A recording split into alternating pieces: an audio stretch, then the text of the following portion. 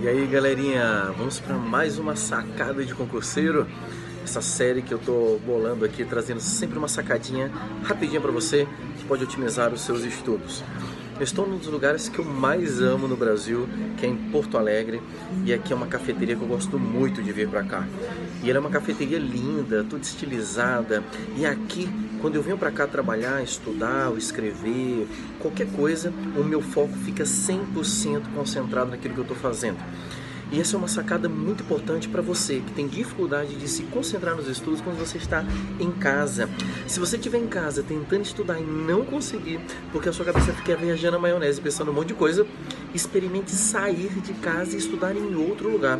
Essa mudança de ambiente produz uma quebra na falta de foco e você consegue renová-lo para continuar estudando e ter o máximo aproveitamento. Segura essa sacada que ela faz diferença. Um abraço e até a próxima!